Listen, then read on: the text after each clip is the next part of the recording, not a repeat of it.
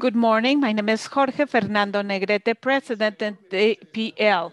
And it's a pleasure to be once again at this very important meeting to rethink digital policy, digital inclusion, and the new public policies in Latin America. Innovation Day is a tradition on its own, and this brings together the most important people in public policies, regulation, and technology innovation. There's no public policy that is more important in the 21st century than public and digital policy.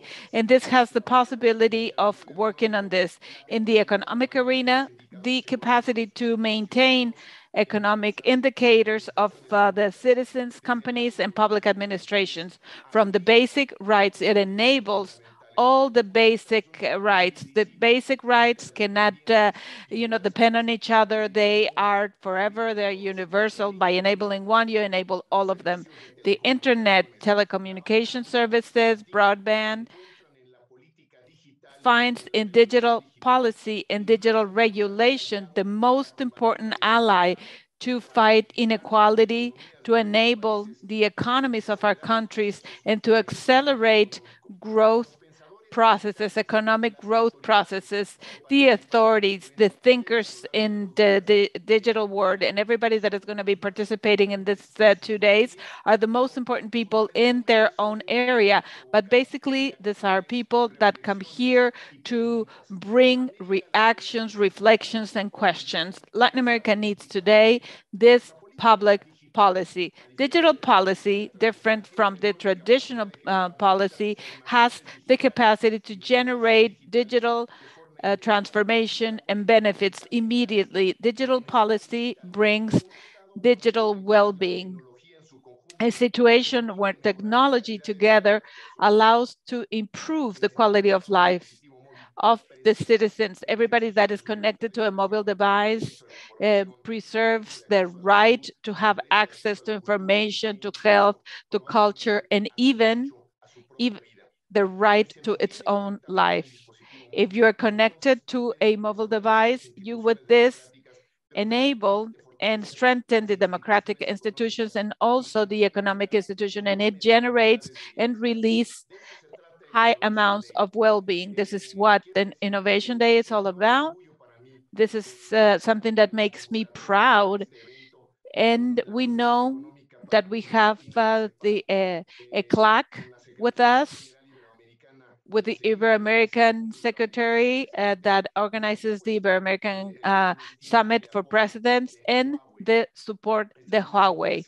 This is a meeting that we put together for the entire Latin America, Ibero-America, thanks to the Ibero-American General Secretariat. And it's always a pleasure to be part of the most advanced thoughts and thinking in the region. I want to now give um, a start to the academic program to Innovation Day. And I'm going to be welcoming Catherine Chen, who is the Corporate VP Senior Head of Communications of Huawei. Catherine, you have the floor.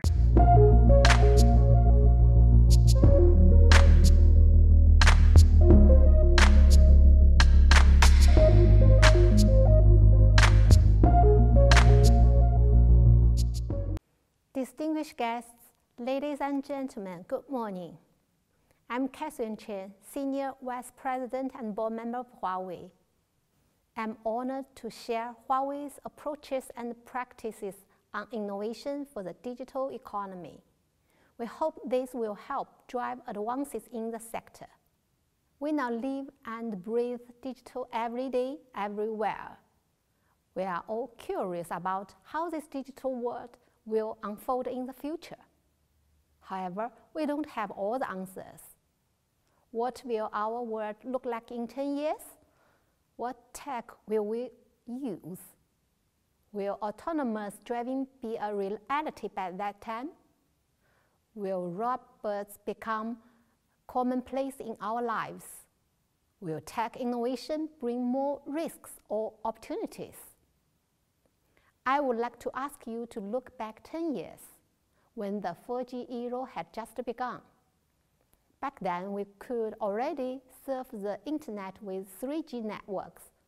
Fast 4G connections seemed to be of little use.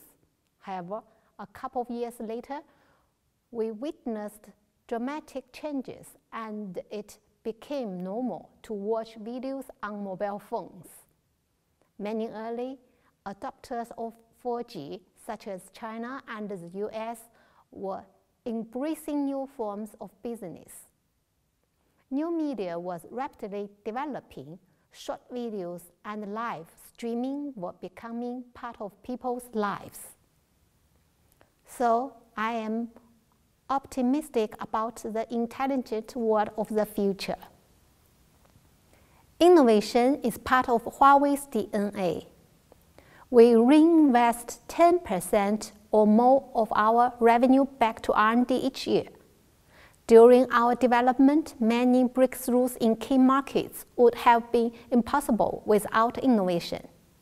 For example, our distributed base station and single-run solution were developed to address market needs. Thanks to our hard work in R&D, these two concepts were translated into real-world applications. This has also been driven by changes in the industry. The ICT sector is becoming a platform industry, and digital technologies have become a catalyst for changes in most every vertical industry. The convergence of 5G, cloud, and AI technologies is a strong driver of change. Today, it is difficult to find an industry that rejects digital transformation.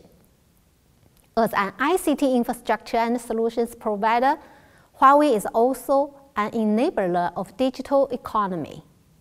Digital economy is the latest and the predominant form of economy. Together with our partners, Huawei is dedicated to rolling out digital infrastructure and technologies to all countries and regions to create a better world.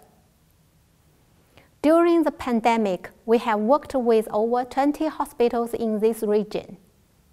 The application of our AI technologies aids diagnosis, boosting their efficiency.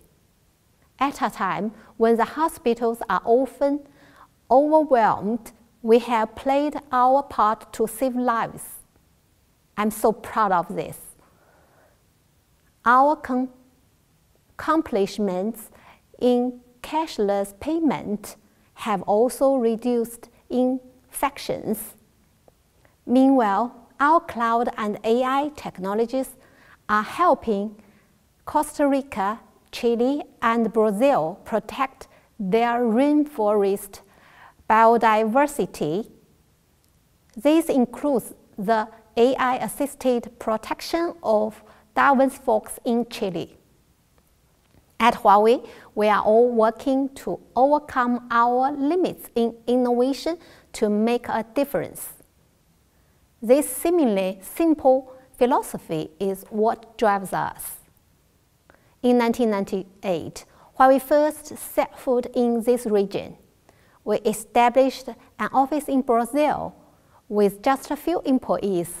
We worked very hard to find opportunities. Today, we have 3,500 employees in this region. Many have been with Huawei for a long time. One of our employees in Argentina is a leader in digital video and image solutions. He chose Huawei among many offers. He has never regretted this decision, as working with many outstanding employees in our company brings out the best in him. He realized what could be achieved with a group of people sharing the same ideals. The innovation economy is booming in this region. Innovative companies are emerging in great numbers. It is said that more than 10,000 startups spring up in Mexico alone each year. Huawei helps build the digital infrastructure for this region and provides cloud and AI technologies to power the development of the innovation industry. It is estimated that Huawei has created almost 100,000 jobs, both directly and indirectly, in this region. We have also just launched a fund worth $10 million for startups in the region. Favorable policies create a fertile environment for innovation and growth.